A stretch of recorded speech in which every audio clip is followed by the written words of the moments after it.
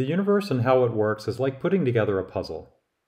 Modeling its behavior and understanding how the smallest of particles or the largest of galaxies react requires us to figure out its laws that are coded in its physics. And although some of the earliest puzzle pieces of the universe go back to early written history such as ancient Greek times, we'll start with the 1600s, with work from Galileo and Newton that led to significant breakthroughs in our understanding of forces such as gravity. And more clues and pieces come together in the 1700s. Amongst other breakthroughs in this century was Coulomb's work on electrically charged particles and the inverse square law. And then more of it starts to come together in the 1800s. Significant work from many, including James Maxwell, on electromagnetism. And then later in the century, the beginning of our understanding of atoms and the formation of the periodic table of elements. By the early 1900s, the puzzle pieces were really starting to come together. Einstein's work on energy and matter occurred at the turn of the century, but then by the 1920s, the quantum revolution began to form. It became a roadmap, like the end picture of this jigsaw puzzle was already known. So before all the clues and more puzzle pieces were even found.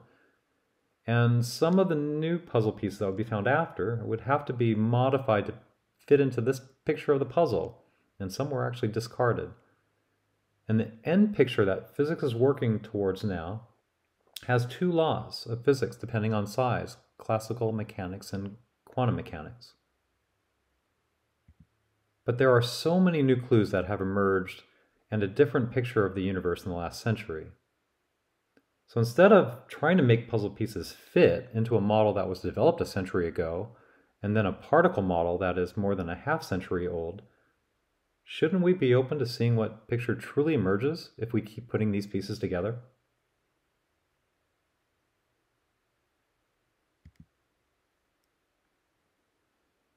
So for all of you that love to solve puzzles, let's pick on one of the particles of the universe, the neutron. What is it, and what is it made of? I will give you 5 clues that have emerged all within the last century. And can you figure it out from the clues? But no cheating. Don't go to Wikipedia and try to find the current view of the neutron, and don't go to the EWT site either. Keep an open mind and try to figure it out from these clues. So let's begin. Clue number 1. The neutron was discovered in 1932. It has a mass that is roughly equal to the proton and the electron combined. Clue number 2.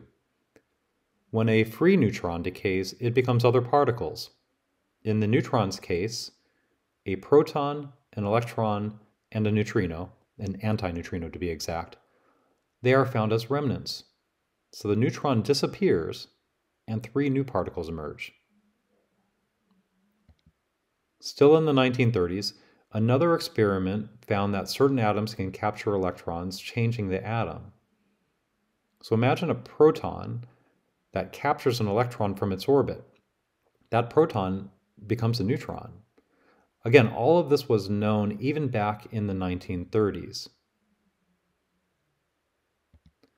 But for clue number 4, we're now going to jump to this century. And because the proton is a key component of the neutron decay process, we'll pick on one of the clues of the proton. Now, the proton was already known to be a composite particle, meaning that it consists of subparticles by the 1960s. But in 2015, it was reported that at high energies, the proton consists of 5 subparticles. And one of these subparticles is a little bit different than the others. It has an anti-charge.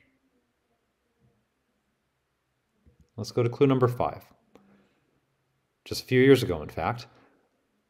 And another particle that is a component of the neutron decay process is the neutrino, so it needs to be explained. All right, it's helpful to have an understanding of this small particle and its source.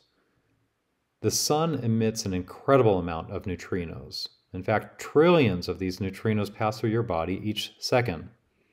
But because they are so small, it's very rare when they collide with an atom. So back to the neutron.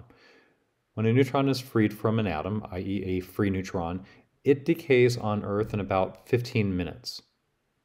Now, this was thought to be a constant property of the universe, but in a recent clue, an experiment was done in a satellite around Venus measuring the neutron's decay time, and it's less than 15 minutes, closer to the sun. In fact, this is a good example of trying to make puzzle pieces fit because the scientists that reported on the study had to give a large enough error rate that it could still fit within today's model, meaning that they had to get to within 15 minutes in the error rate. But come on, this is an important clue that is decaying faster as these satellites get closer to the sun. So there are the clues, the puzzle pieces that you can put together, and can you answer the question, what's in a neutron? And feel free to leave your comments if you have the answer.